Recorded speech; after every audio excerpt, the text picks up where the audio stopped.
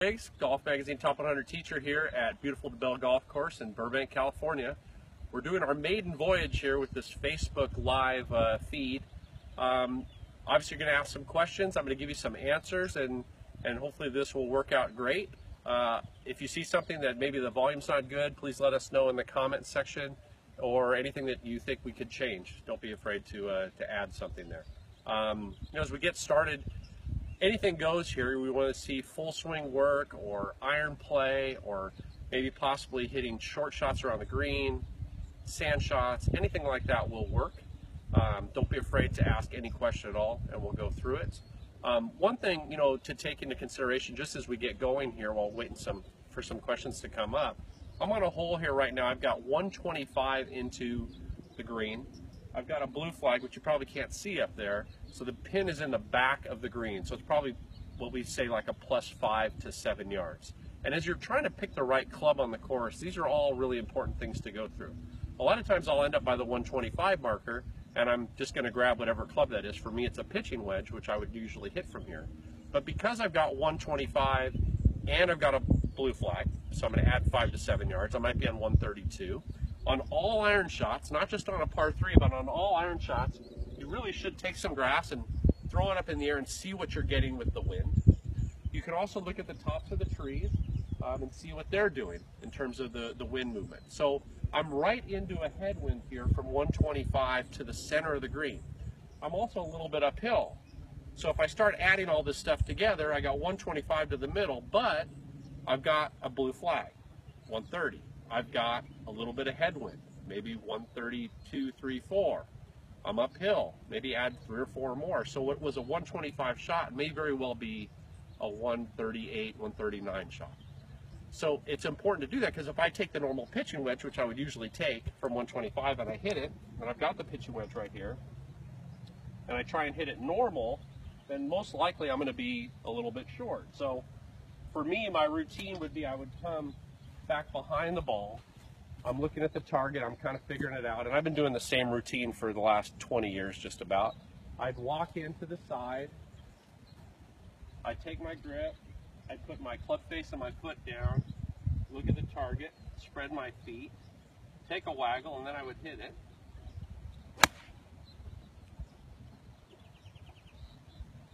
I even have the same finish routine where I drop the club and then I'd fix the divot and all that good stuff. So on that shot, pitching wedge, landed about 6 or 7 yards short of what would be pin high, and it was because I still had the pitching wedge, and it was probably about 6 or 7 yards too short of a club to hit. If I was going to hit it closer, I'd want to go with a 9-iron. So just as you're playing, don't just see where you are on the course, find the sprinkler and okay, I'm at 125. Really try instead to take those factors into consideration. 1, where's the flag? 2, what's the wind? 3, what is the slope? All those things can add up. If it's cold, the ball won't go as far as well. And if you do that, you'll probably get the right club in your hands a lot more often. That kind of goes with one of the first questions that's scrolling on here. Great. Joe Keeker, I'm not quite sure how to say it, but his question is, what things are going through your head when you address the ball? Okay, and that's a great thought. I would tell you, much better off thinking of positive thoughts through the swing rather than technical thoughts on a backswing. The technical thoughts you should work out when you're out on the range, when you're out in the practice area. You want to go through those things. Instead, on the golf course, you want to be positive. You want to be thinking of things like follow through all the way, or accelerate, or hold my balance. Those are all great thoughts through impact and into the finish. So when you're standing over the ball, if you're thinking about, all right, I'm going to think a lot about I'm worried about my takeaway, whatever that is. And now as I'm walking in and I'm doing my waggle here, I don't want any of that junk in my mind. I don't want to stand over it and right in here start thinking, okay, I'm going to take it in, or I don't want to be out. All that stuff's going to get in the way of me really focusing and being aggressive through impact. Instead, I would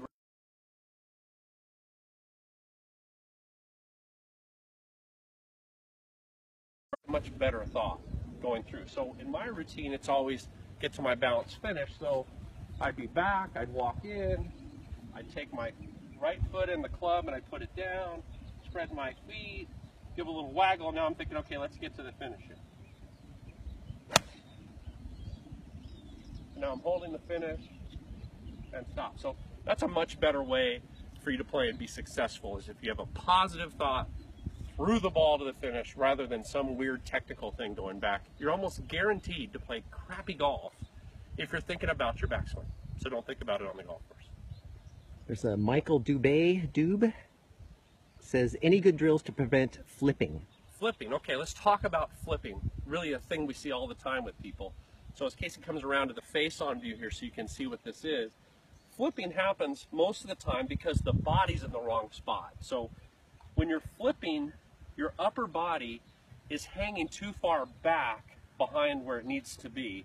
And the only way you can get to the ball at that point is to throw the club head at it. So what would happen in that case, let's say either I've moved off laterally too far, or maybe on the way down I'm hanging back behind it, and that gives me no chance but to flip my hands at it.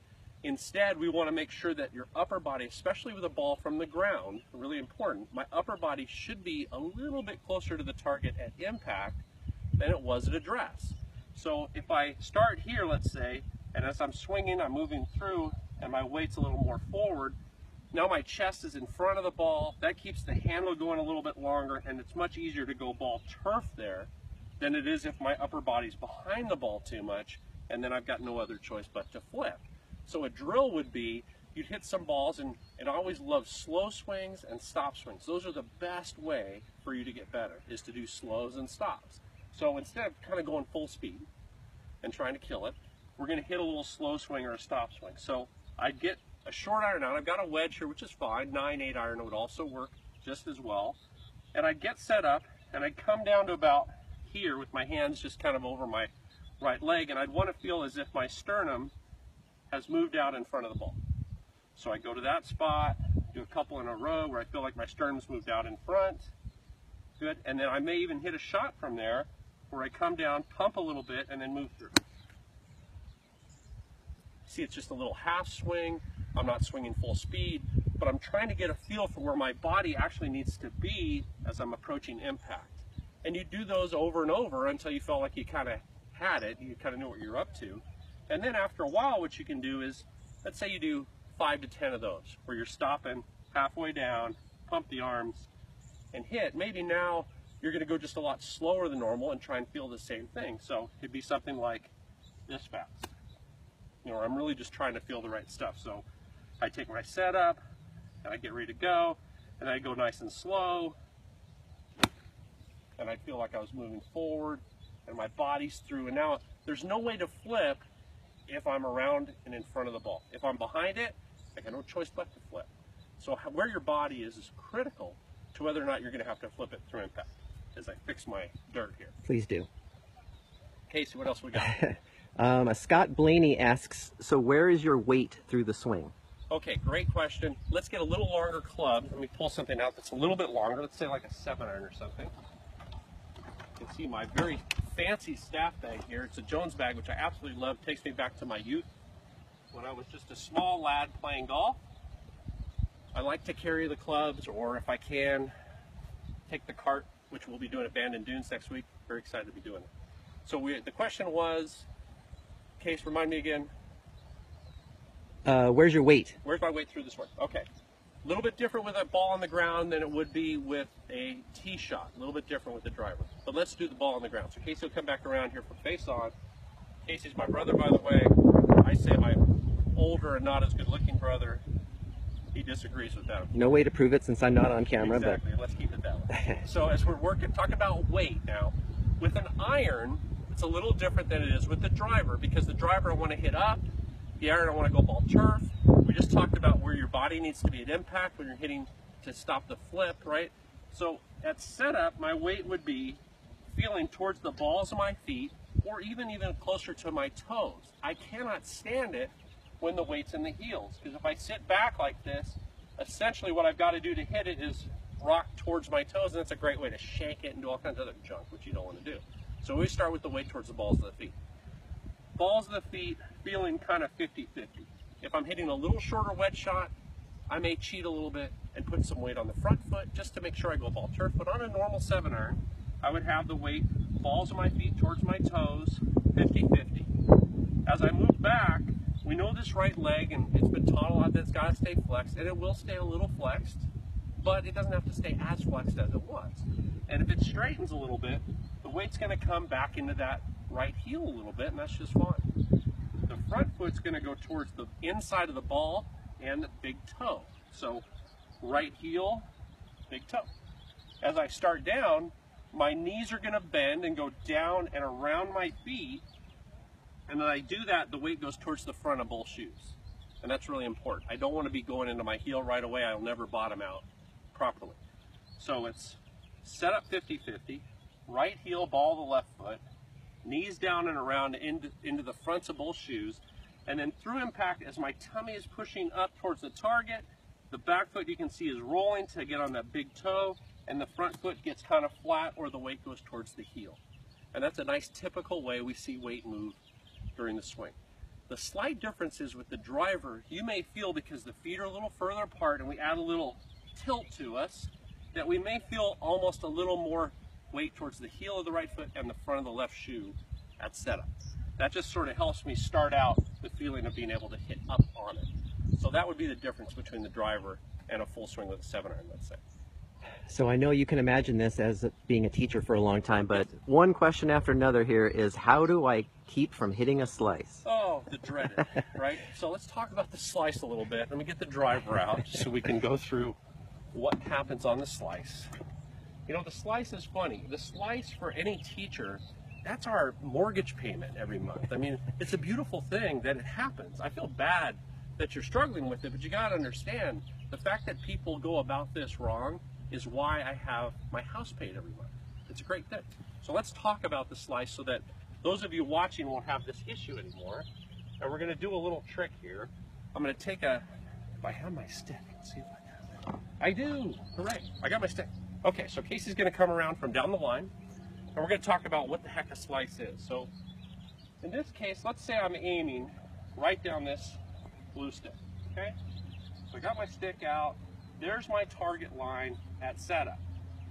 Now a slice happens when the path of the club that's swinging is left of the face. So if you visualize that, the face of the club is here and my club head is traveling across the face. That's what a slice is. Now where it starts is determined kind of by where the face is when I hit the ball. So I might have a slice that starts left. In that case, the face of the club is actually a little bit left, but the path is more left than the face. That gives you a slice that starts left and goes way right. If it starts right, I've got my club face is actually right at impact, but my path is still left of it. So there's different kinds of slices. Any slice that we see that you hit kind of in the middle of the face,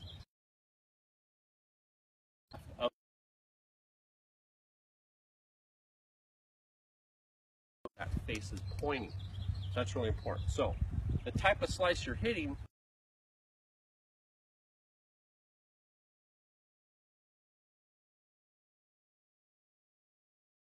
because that'll just make it go further left to start. So we just need the path of the club to go more to the right. So let's say I was swinging down this line and I wanted to take the slice away that is a left starting slice. We know the club as it comes in is going across the ball. The face is left, but the path is more left. In that case, I'm trying to hit this thing to where the club head would feel like it's inside that blue stick all the way in. If I did that, the path will be more right. The face will also get adjusted a little bit to the right, and that ball will start much straighter, and then it will have a tendency to either be straight or even draw a little bit. Now, if you're struggling with a right starting slice, that's usually a different issue. That almost always is a club face that's open, and that almost always is a grip problem.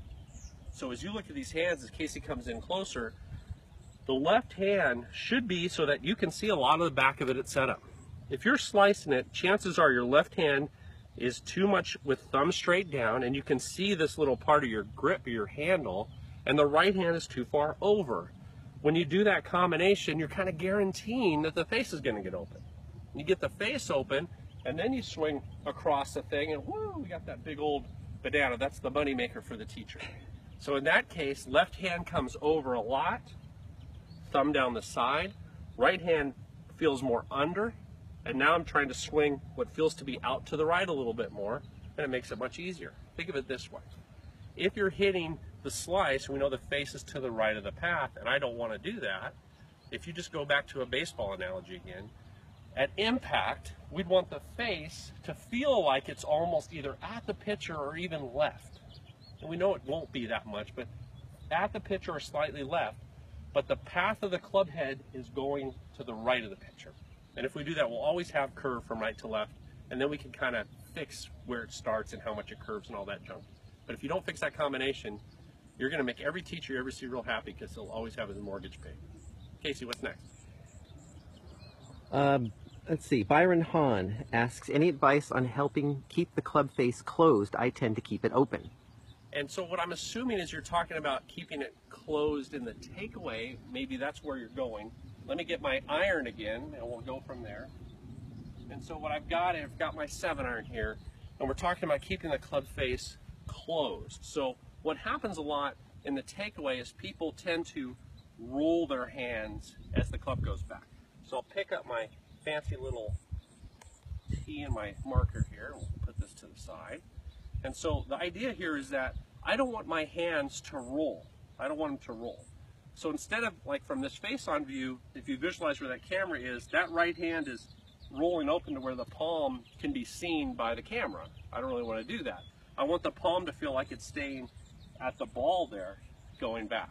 And if I do that from this side, you can see the difference.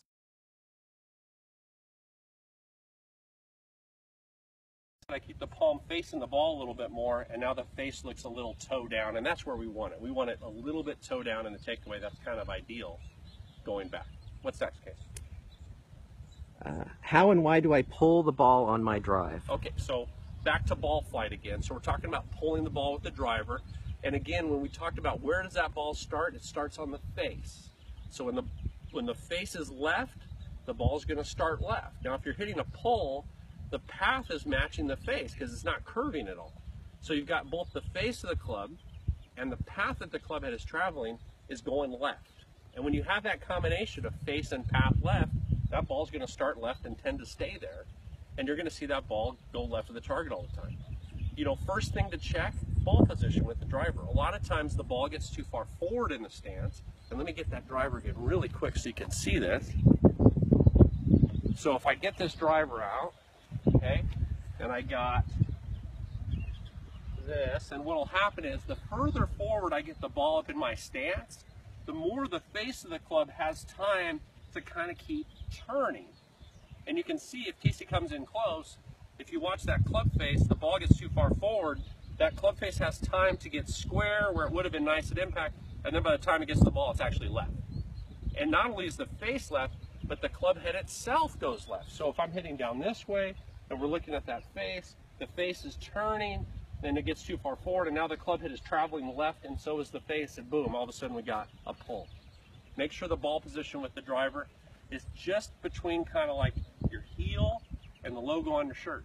So as I set up to it, it should feel like it's sitting in here, just in front of your kind of your left nipple would be perfect. If it gets too far up, that gives that head time and the face time to close too much, and then I got the pull and I got problems. Let's go 2 more, Case, while we're at it. Do you typically hit a shank because swing plane is too flat? Totally. Yes, you can. There's 4 magic ways to hit the shank. It's really wonderful, isn't it? You got 4. The good news is you can only do 3 at a time. So you got that going for you, which is great. So a shank happens when, number 1, first thing you can do is start too close. Right? So I start too close, I come through, I got no room, club comes in, boom, shank. Get too close. We talked about that a little bit before about where the weight is. If the weight's sitting in the heels, I'm going to swing and my weight's going to go to my toes. Now I've gotten too close, I can shank it. And here's the one that you can only do one of.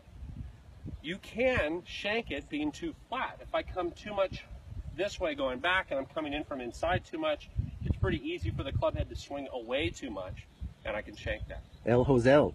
El Josel, the chili peppers, we know that one from Tin Cup, right? So that one happens usually accompanied with thin divots, you know, not very much of a divot, that kind of contact. The other one is too far from the outside or too far steep. So if I'm coming here too much and the club head's to the right of the ball, you can see where I could definitely find the hosel that way as well. So the good news is you can't be too flat inside and too steep outside at the same time. You can start too close and get too close. Those things can happen on the same swing, and one of those other plane issues will cause that problem. One more case, let's go. Do you want a real question or a jokey question? I'll give you the real question. Let's see here. Any tips for hitting the irons straight? Oh man, you know, it's like any club. You know, your combination of face and path have to match each other. So first thing is a good grip, you know, a steady, solid grip. The second thing is at the top, we don't want to see too much of the left wrist cupping. We don't want to see too much of it bowling. That messes with the face. And then as the club comes into the ball, we don't want the path to be too outside, too inside.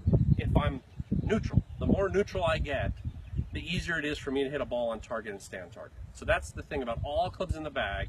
Make sure all of the basics are there. The grip is good, the ball position is good, and you take care of face and path with a good wrist hinge that isn't too bowed or cupped at the top, and the club is coming in on a nice angle, and the ball will go mostly straight. You want to hit me with that weird question, the funny question. Must be a Tiger fan, I'm assuming. Okay. How do you win 14 majors and 79 times on the tour? How do you do that? If I knew, I would have done that already. You wouldn't be talking to me on a video I phone. would not be talking to you on a video phone. Just like Weiskopf said in '86, if I knew how Jack, you know, made a swing in that situation on 16, I would have done that myself many times. The basic idea is this: you do it with a phenomenal short game. You're a great putter, and Tiger, under pressure, probably made more big short putts than anybody I've ever seen. The other thing you have to do is be really smart, and Tiger doesn't get any credit for this. He is so smart on the course.